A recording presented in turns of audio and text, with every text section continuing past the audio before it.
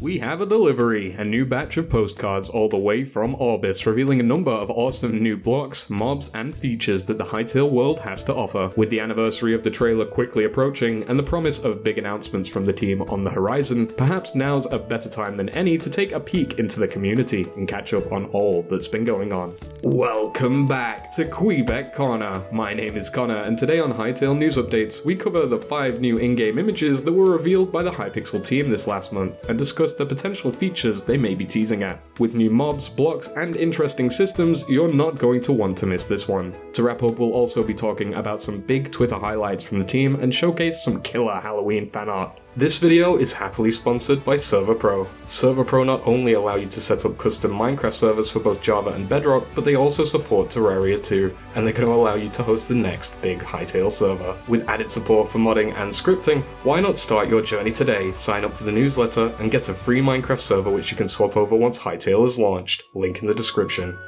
A moment of respite in a shaded grove as dusk sets over a distant ridgeline. The first image we receive is described as a shaded grove that we can take a good guess at being located in Zone 2. Obviously, the first thing to point out here is the brand new mob reveals, a goat and a kid. That's the name for a baby goat, by the way. They seem like a standard neutral mob that will help make the world feel more alive. It's interesting also that there's some sort of ruin or camp to the left of them. No doubt this is what the adventurer has come to find. Speaking of, this adventurer is Buttercat, and he's wielding an awesome looking cloud steel bow. Cloud steel? How about wind iron? Gust metal? Whatever the actual name, we know this weapon theme is consistent with the prior postcards, placing them all within the same set: the sword, the staff, the bow, and the upcoming axe that we're yet to showcase. There are also some trees with thinner trunks, which is a nice variation to see that it's not just all one block thick. It also once again makes me wonder what they'll look like when falling down in game. Looming horrors await in these sinister, night-chilled woods. Trapped in a spooky forest, this new adventurer attempts to avoid void eyes and keep crawlers at bay using the light of his torch. This is definitely a fitting image for October. You have the dead branches, and we even get a better size comparison of the void mobs to the player character. Man, those void eyes are huge. I also have to say I love the green smoke oozing from them. Could it be toxic gas of some kind? We get a great look at the back of a crawler too, a long spine with ribs, very human-like, and backing up our theory about the Outlander rituals. See that video here if you've missed it. The crawler to the left, which is slightly closer to the light source, is actually raising its arm, similar to how we've seen Fenstalkers do in the past when a player wields a torch. Our budding hero in the helmet? Well, I believe judging by his Twitter profile picture, that's the new design director, John Hendricks, or at worst case just someone we've previously seen but with a helmet on, I guess. Perusing a pumpkin patch for the perfect pick. Nice alliteration there, by the way. I love these farming overalls and boots, as we get to see a pumpkin patch with this postcard. We see the different stages and sizes of growth, as well as the classic farming wagon that seems to be so important to the game. There's some fluorescent mushrooms in the background if you'll notice, and come to think of it, this and every other biome the postcards have felt very autumnal. A further representation of this is a falling leaf. In fact, you can see a few of them around. This is a nice effect. I played a few games that have this effect, and it's definitely noticeable in Minecraft with mods. It can be really atmospheric. It also appears as if this player has acquired a firefly lantern. No doubt they've taken a visit to the Kweebecs, and they even have a door with a lock on it. But the question is it usable? A soaring mage's tower rises beyond the dunes, promising a new challenge to any intrepid adventurers which may be passing by. Another postcard with that classic cloud steel weaponry, this time a one-handed axe with a very fancy looking grip, as well as a shield in the same style. Axe and shield certainly sound like a fun combination. He's also rocking the same armor here. Could this be a story about Buddha's adventure across Orbis? Other than showcasing the amazing terrain generation and foliage variety here, we are also told that this generation is a mage tower, seemingly abandoned, but something tells me probably not. The tower soars high, with its prefab nature allowing it to have all sorts of architecture, unique areas, layers, and even natural growths like vines and trees. Further below the tower, we also get to see some green ores that are protruding from the ground. All that pumpkin picking has paid off. Happy Halloween from the Hytale team. With this next image, I've decided that Hytale is officially haunted. That's right.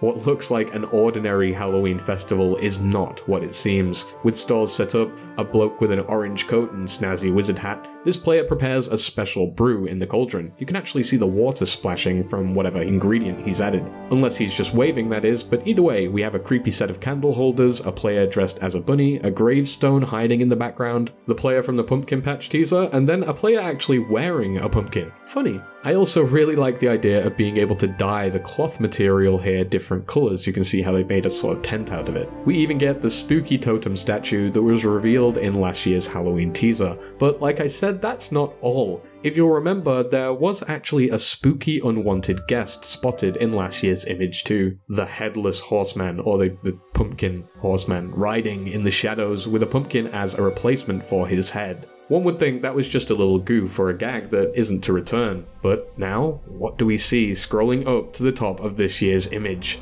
Watching over everything. Ugh, creepy. Also weird how statues always seem to make this purple stuff grow. Could this be linked to the Headless Horseman? Could the Horseman himself be a dangerous mob? An apparition or ghoul? Or maybe something more? Maybe a messenger for Baron, keeping tabs on our progression and adventures through the game? Man, that would be creepy. Just imagine surviving in your world and then suddenly catching a pumpkin dude staring at you. Last but not least, we get a glimpse of something purple in the window. I'd say it's reminiscent of the void, either that or the window itself is smashed. As you can see from the images, a whole bunch of stuff was revealed as we continue into November. It's super exciting as we only have 1 month left until the Hytale trailer's 2nd anniversary, and the team said they'd only need a few months before dropping some substantial reveals and announcements. Not wanting to get anyone too hyped here, but let's keep our fingers crossed. On Twitter this month, Noxy actually gave the channel a shout out himself, linking the community fan art video we did on his Twitter. I'm super thankful for the support, especially coming from the top dog, and I couldn't agree with him more on how important fan art is to a community. He said, "I really love this super wholesome video from Kweebec Corner. Love fan art, I never take it for granted, it motivates the team more than any of you will ever properly suspect. Thanks all."